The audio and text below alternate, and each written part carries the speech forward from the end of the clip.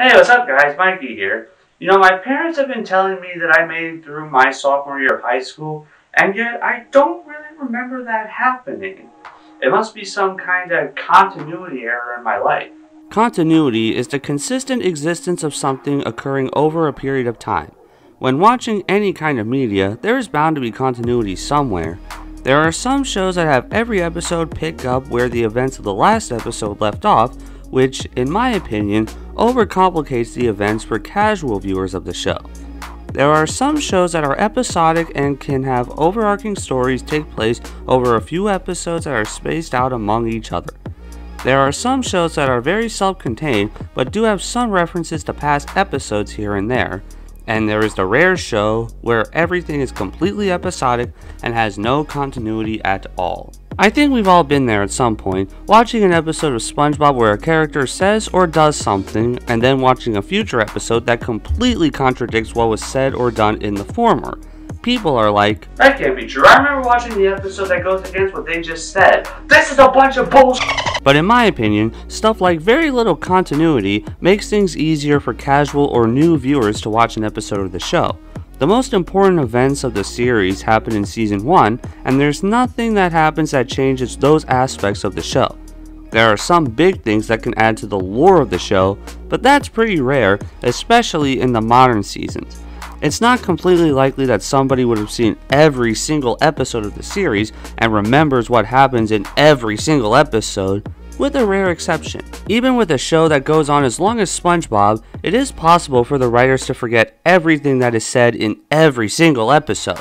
However, every franchise has its own appeal, and every episode of SpongeBob being completely self-contained is part of its appeal. Of course, there will still be somebody who watches a modern episode and realizes that there was something that was said that contradicts their favorite episode of the series and go on a rant. I thought it'd be fun to point out some continuity errors in the show. Now before we get started, allow me to throw out a preface. I know doing this is extremely nitpicky, but this is all about having fun. Although I have noticed these continuity errors in the show myself, they don't ruin how I feel about the show. I still love it despite the writers sometimes intentionally going against other events in the show. Also, the official SpongeBob YouTube channel has posted a video acknowledging the 13 biggest continuity errors of the show. So if the official YouTube channel can point out these errors in the show, I think it's okay for me to do the same. Of course, there are some episodes with Easter eggs and references to previous episodes, but that's a topic for another time. Finally, this isn't a definitive list of every single continuity error in the show. With the series being in seasons 12 and 13 as of November 2020, it would be damn hell to talk about all of them at this time.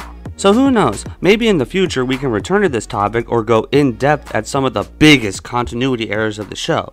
But for now, it's time to be a spoiled nitpicky brat and pick apart my favorite show. Let's start off by talking about the series' antagonist, Plankton himself. There are two notable errors about Plankton. First, it's apparent that his size changes throughout the series. In Season 1, he is more consistently tiny, and in future seasons, there are some times that he is notably bigger. The only time he is consistently tiny is when he's tiny enough to fit in another character's hand. This might be intentional in order to make him easier for the viewers to notice him. Additionally, in the SpongeBob SquarePants movie, Plankton has stated that he has never even had one customer.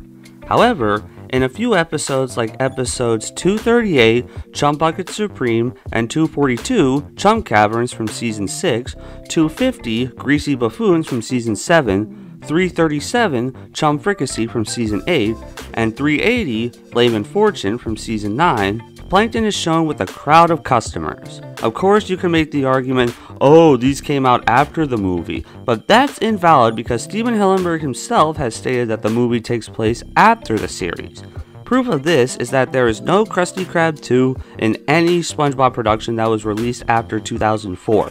Every modern episode coming out has canonically already happened in the SpongeBob universe, even the episodes that aired in 2020.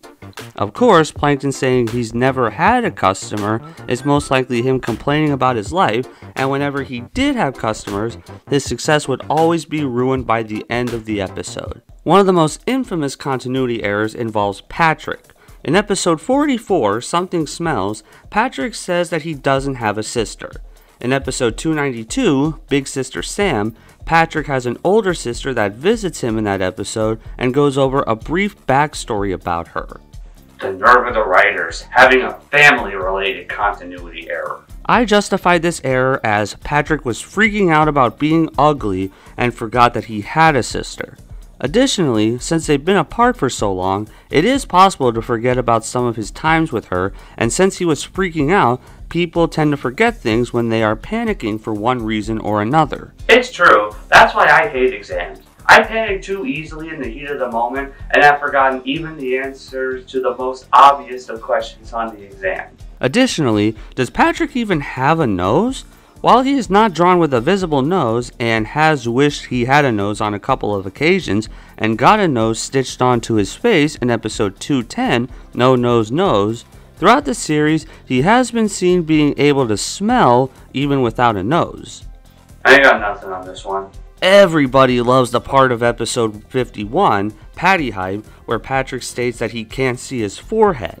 However, in episodes 238, Chum Bucket Supreme, and 360, SpongeBob You're Fired, he is shown talking to his forehead when it grows a face. Something that everybody likes is the inconsistency of having fire underwater. There are several episodes where there is some kind of fire in Bikini Bottom, whether it's a campfire or some kind of natural disaster. The only time where it was actually questioned was in episode 55, Life of Crime, where Patrick asks how there can be a fire underwater, and it goes out at that exact moment. Other than that, there were fires going on throughout the series, and nobody questioned why they were happening. Now let's talk about a few errors regarding SpongeBob himself. Episode 62, Squirrel Jokes, states two things about SpongeBob. He knows about fleas, and he has no bones. Both of these were contradicted in the future. In episode 176, A Flea in Her Dome, when he finds out Sandy has a flea, SpongeBob asks what a flea is.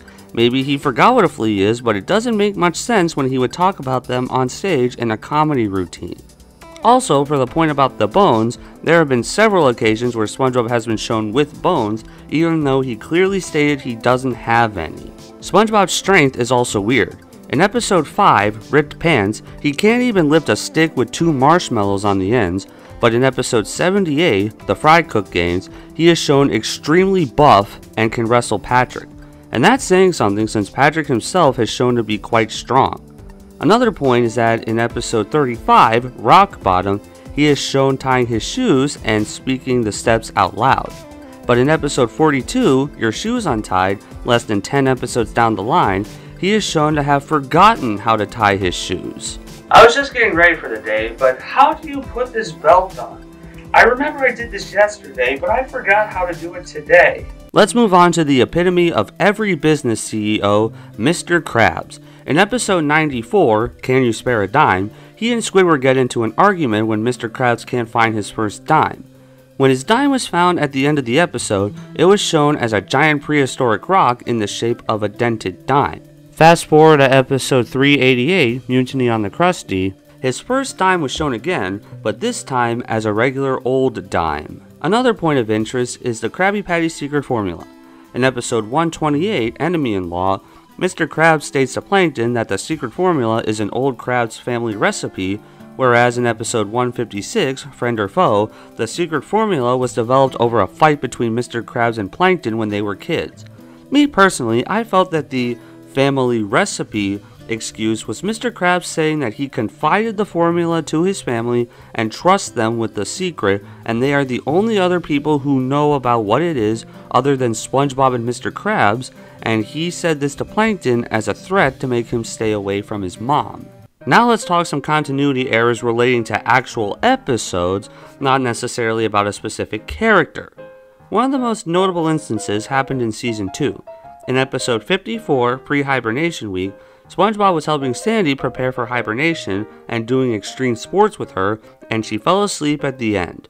Only 3 episodes later, in episode 57, Survival of the Idiots, SpongeBob and Patrick went to Sandy's house and found out that Sandy was hibernating. This plays out as if SpongeBob never knew about hibernation and as if he never did extreme sports with Sandy, and it was clear that he didn't like the extreme games in Pre-Hibernation Week. In episode 56, Christmas Who, nobody, including Patrick, knew about Christmas until Sandy told SpongeBob and SpongeBob told the rest of Bikini Bottom. However, in episode 6, Jellyfishing, when Squidward comes home, Patrick yells, "Merry Christmas!" Well, at least this time it's November, so I have more justification for wearing this hat. In episode 15, Jellyfish Jam, the jellyfish are shown to hate Squidward's clarinet music. But in episode 427, Squid Noir, the jellyfish are shown to like Squidward playing his clarinet. Throughout the series, Squidward's clarinet has made different sounds when he's playing it badly. It never sounds the same. So maybe the jellyfish liked the sounds he's playing in Squid Noir more so than Jellyfish Jam. He also doesn't play through giant speakers that are cranked up to the max in Squid Noir like he does in Jellyfish Jam, so that could be why too. In episode 196, Stanley as SquarePants, Mr. Krabs met SpongeBob's cousin Stanley, who bears a striking resemblance to SpongeBob. Later on in episode 412, Cave Dwelling Sponge, SpongeBob gets arrested and SpongeBob thought he was mistaken for somebody else, but Mr. Krabs says that nobody else even looks like SpongeBob, despite meeting SpongeBob's cousin Stanley. Of course, the most likely explanation is that Mr. Krabs forgot that he met Stanley, which makes sense since they met such a long time ago and Stanley only appeared once. Now here are a couple of small errors. In episode 50, Wormy, SpongeBob and Patrick have no idea what this butterfly is, but in episode 4, Bubble Stand, SpongeBob blows a butterfly-shaped bubble and doesn't freak out. Of course, he and Patrick may not know what it is and like it because of its shape. I mean, Patrick thought the elephant bubble was a giraffe. In episode 101, Party Pooper Pants, SpongeBob is shown using a payphone to call his house. Later on in episode 361, Lost in Bikini Bottom, SpongeBob sees a phone but is confused by the fact that it requires money to use. Man, and I thought I was forgetful. Now let's talk about some locations in Bikini Bottom. Starting off with Patrick's Rock, the inside is rather inconsistent. In episode 11, Home Sweet Pineapple, this is all that is shown under Patrick's Rock. That's it. Episodes in the future show that there is more to Patrick's house. Sometimes there's nothing more than just a hole with nothing else in it, which is still more than what's shown here. Other times there's a small den, and other times there are multiple rooms like a kitchen, bathroom, and a bedroom by looking closely here, all with furniture made out of sand. Additionally, there's Mrs. Puff's boating school. Most episodes show only one classroom with multiple desks in it. On a couple occasions, specifically from episodes 86, The Bully, and 104, New Student Starfish from Season 3, it is shown to be a full-fledged school with hallways, lockers, restrooms, etc. So those were just a few continuity errors in the show, but far from all of them. I definitely missed some, but like I said, I can't fit all of them in a discussion right here, right now. As you can see, I've gone over a lot, but don't take that as a sign as I don't like the show, because I do. I just wanted to have some fun by doing this. Like I said, in the future, we can probably return to this topic because there are a lot more continuity errors in the show. But right now, I remember the events that happened during my sophomore year of high school after all, so it turns out there was no continuity errors in my life about that after all. Although now I can't remember my freshman year of high school, come to think about it.